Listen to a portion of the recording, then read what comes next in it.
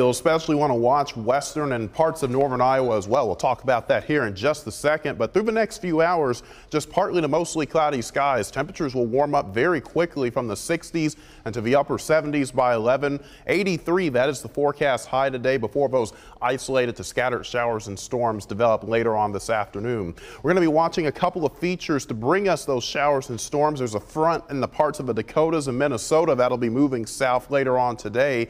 And then these clouds that you see across parts of Kansas and Nebraska are associated with this upper low that you see to the south of Denver, Colorado. That will be moving to the east through the day tomorrow. And so between that front and then that system there, those are the two features that will be bringing us more beneficial rainfall, but not until the afternoon hours, though. You can see we're partly to mostly cloudy as temperatures warm back into the lower 80s later on today.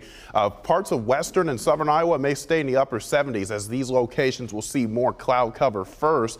But then as we move into the peak heating hours, you start to see a few of those isolated showers and storms forming out to the west. Pay attention up here to the north, though, along the Iowa-Minnesota border. As that front gets a little bit closer later on this evening around sunset, more broken line of showers and storms along the Highway 18 corridor, and then more showers and storms developing west of 35 as that second system begins to approach. Overnight, we see the rain chances and the highest concentration of that shift to more of central and southern Iowa. So we'll likely see quite a bit of rain tomorrow morning from Highway 20 and 30 down to the south toward the Iowa-Minnesota or Iowa-Missouri border. And as that low continues to track right along the state line tomorrow, that's where we'll likely see most of the heaviest rainfall with this event occur until that system pulls away Tuesday morning.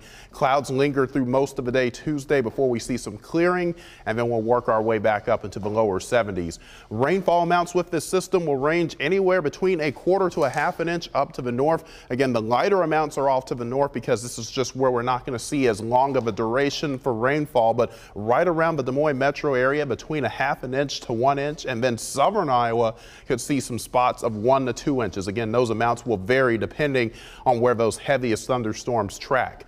Once that system pulls to the east on Tuesday, we get a little push of drier air in between our next storm system that's coming in from the Dakotas, and that will ramp up our rain chances Wednesday into Thursday, starting out to the west Wednesday afternoon at around a 40% before those chances increase again on Thursday afternoon. So several rounds of beneficial rainfall on the way this week, and with that our temperatures do drop off tomorrow. We're at 83 degrees today, 69 tomorrow with the best rain chances over central and southern Iowa, 72 coming up on Tuesday. Then new thunderstorms develop Wednesday afternoon in western parts of the state, 40 to 50% chance on Wednesday and Thursday before we warm it up by the end of the week.